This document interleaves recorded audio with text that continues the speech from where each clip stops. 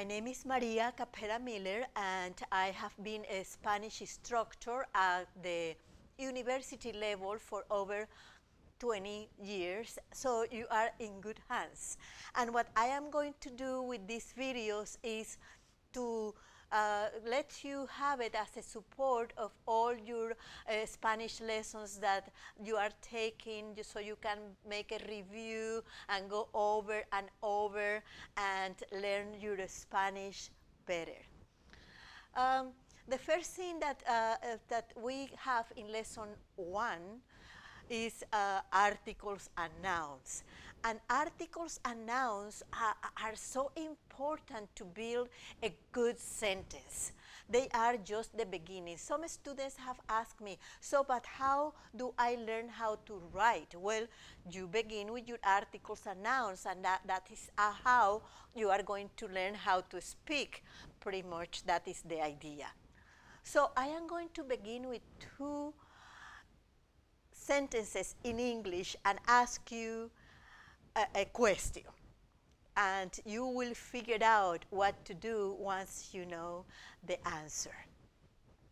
And these 2 questions are, the boy is here and a boy is here. What is the difference between these 2 sentences? Let me see. Who knows around here? Yes, tell me. The boy is definite. The boy is definite. You know what boy is there, you know. And this one is? A boy is indefinite. You don't know what boy arrived. You don't know what boy is waiting for you. And yeah, so that is what happens, that these 2 are your articles, and this one is the one that determines, the is the one that determines if the sentence is using a definite article, and this one is determining if the sentence is using an indefinite article. So the word the article the, translates 4 things in Spanish, and it is just a matter of translation. So we have to memorize and we have to learn the translation.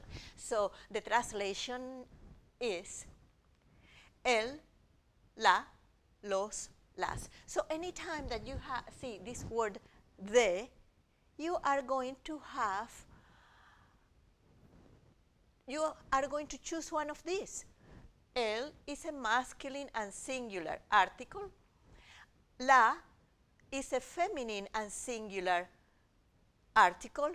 Los is a masculine and plural article, and las is a feminine and plural article. So keep that in mind as we go through the indefinite articles that could be a or an, like in an orange, or some. These are the indefinite articles, and so you have 4 translations too. The un, una, unos, unas, being un a masculine singular, una a feminine singular, unos masculine plural, and unas feminine plural.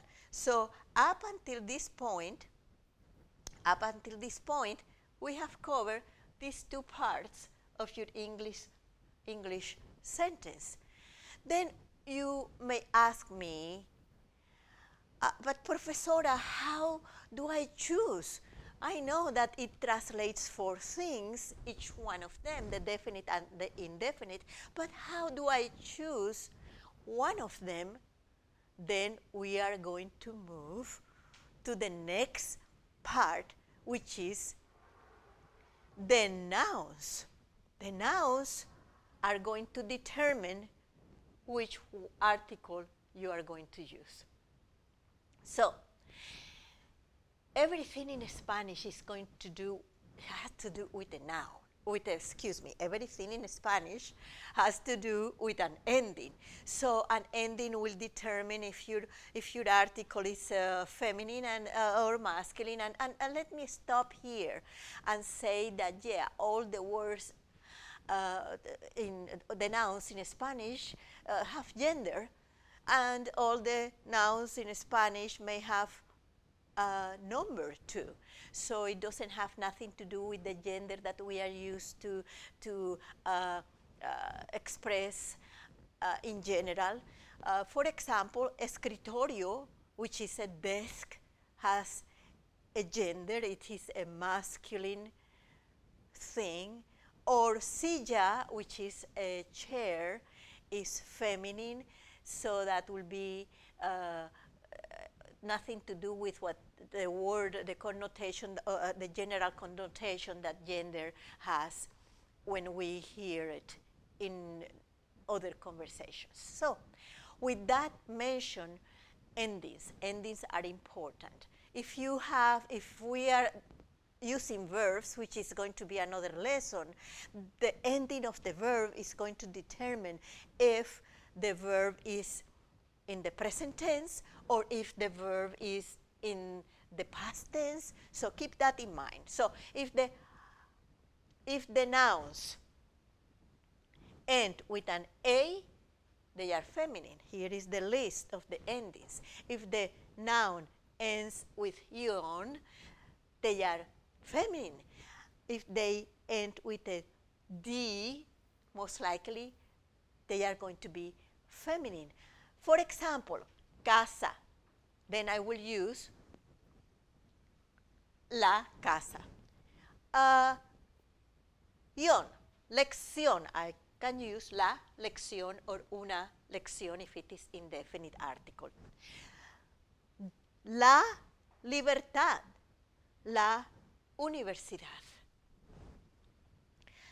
Now, there are some obvious genders that don't have nothing to do with the ending, so just keep them in mind. For example, the translation of woman is mujer, so it will always take a feminine article, whether it is definite or indefinite.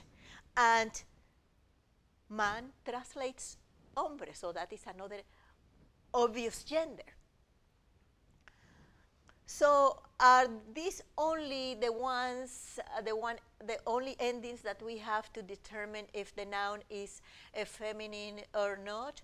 No, it is just an example so you can understand the concept.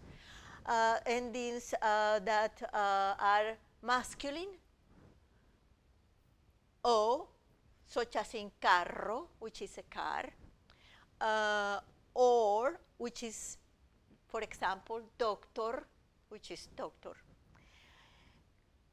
Nouns ending on el, such as hospital. And there are some irregular nouns that even though they end with an A, they are masculine, and many of them are like the words ending in ma, such as el problema, el dilema, el tema. You hear el, the article that pertains to the masculine nouns, but in reality, it ends with an A, so we can these are kind of the exceptions.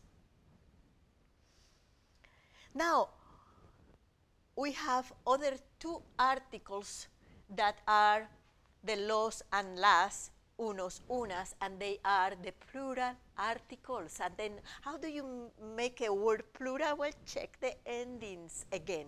If the word ends with a vowel, just add an S, such as in casa, then you put casas. But if the noun is ending on a consonant, then add an ES, such as hospital, then hospitales. So that is in general the theory behind articles and nouns, the most basic thing to begin learning and to begin advancing toward that sentence that we have here in English. So now I am assuming once you review this video that you know everything about this the boy, the translation, how to do it in Spanish, and this part, a boy, how to do it in Spanish, and so forth and so on. And in another lesson, we will be moving to the verbs. So, what I am going to do now is let's do an exercise, and you tell me what articles should we use. So, I am moving to this part now, which are the exercises. The exercises for the articles and nouns. And I am beginning with the definite articles. So what do you think? Which definite article should I use here? I will be writing what you tell me. El talento, very good. And here? La recepción. Okay, and here? La realidad. And here? Las farmacias. Yes, I have a plural word here, so I am using my plural article. Okay, let's move to the indefinite. The indefinite article for this one is what? Un artículo. And for this one? Una fórmula. Una fórmula. Uh-huh. And for this one?